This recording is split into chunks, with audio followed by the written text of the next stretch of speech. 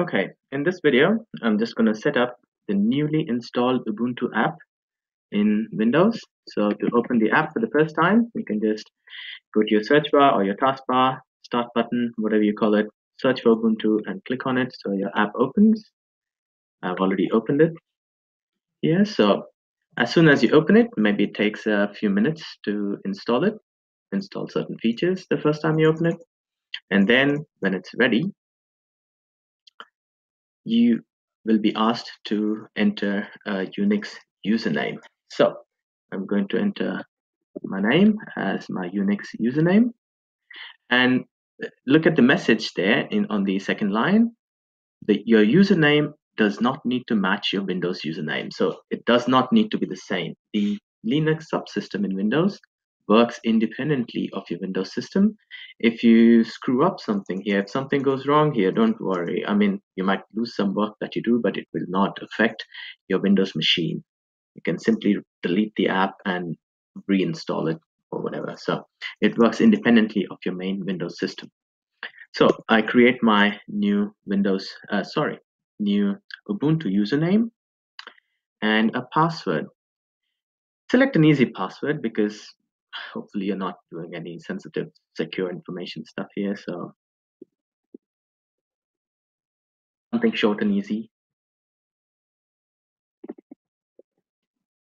So I have now set a password. So I have my username, that is Arun, A-R-U-N. And you can see the prompt that appears that shows me my username, Arun at NTNU 1000068. So that's just the name of the computer. So whatever your computer is identified at will be the name that will appear after the @ sign there.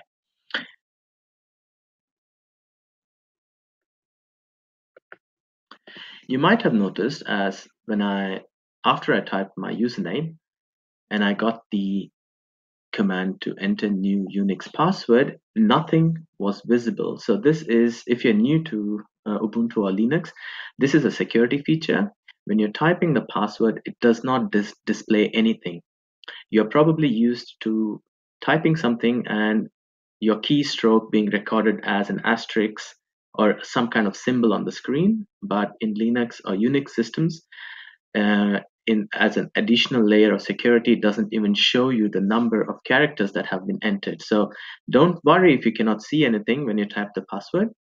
You just need to type the same combination of letters 2 times, and then you are ready.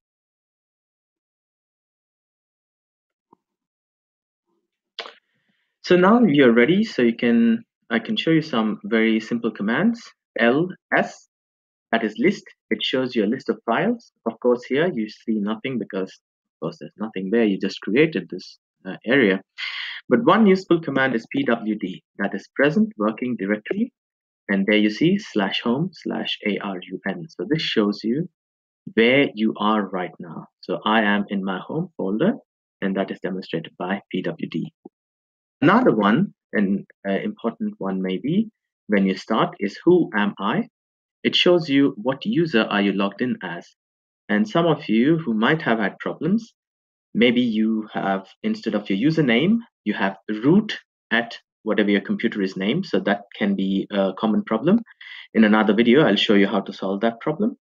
And secondly, also, if you forget your password, there is a way to reset your password for the Ubuntu in Windows subsystem. I will show that as well in the other video where I'll deal with the common problems you can have.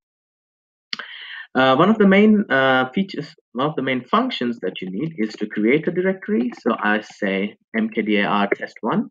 So this makes a directory or a folder by the name test1. So now when I use ls list, there you go, the folder is displayed. It's called test1. ls list has another additional option called ls-a, and ls-a stands for all, and therefore you can also see the hidden files. So there you have .bashrc and .profile, which we will deal with later at another stage. So this is your Windows subsystem installed and ready to go.